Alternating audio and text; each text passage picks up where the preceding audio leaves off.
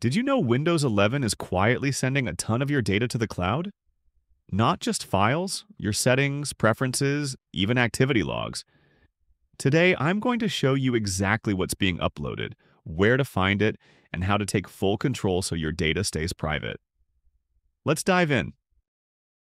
First, let's talk about OneDrive, the most obvious cloud sync feature. Open Settings, go to Accounts, and then Windows Backup. Here you can see what's syncing to the cloud and decide what stays on your PC. 1. Folders. Desktop, documents, pictures. Anything here goes straight to the cloud. 2. Apps, just your app list, not the apps themselves. 3. Settings. We'll cover this next.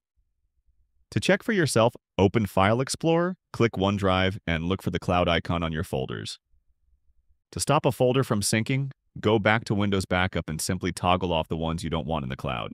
That's all you need to do. OneDrive Backup is now turned off. Now, let's dive into Settings Sync. This is where it gets interesting.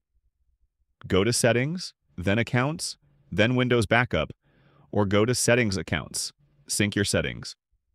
When it's on, here's what gets uploaded to Microsoft's servers.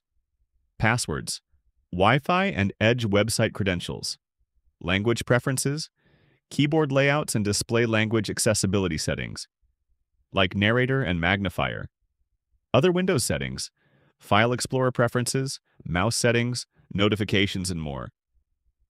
You can toggle each category individually. If you want to keep everything local, just turn off Sync settings at the top. Beyond OneDrive and Settings Sync, your Microsoft account itself syncs additional data. Go to Settings, then Accounts, then your Microsoft account, and click Manage My Microsoft Account to open the web portal. In the Privacy section of your Microsoft account, you can see Activity History. If enabled, this includes app and service usage, browsing history from Edge, and search queries diagnostic data, system performance, and usage information.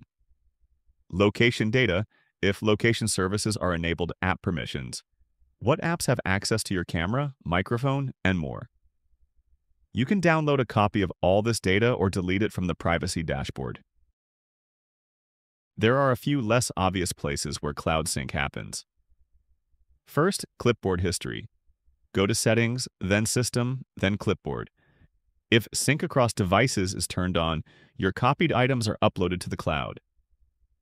You can turn this off or clear your clipboard history anytime. Next, Timeline and Activity History. Even though Microsoft removed Timeline, activity history can still be collected.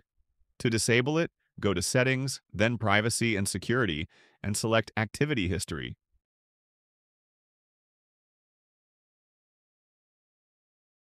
Finally, Xbox and Gaming.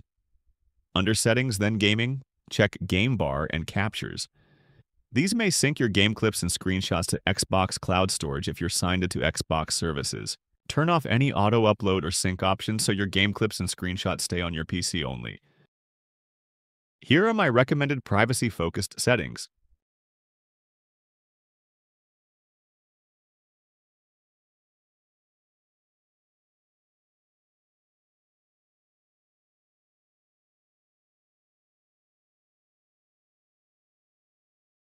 That's everything Windows 11 syncs to the cloud and how to control it.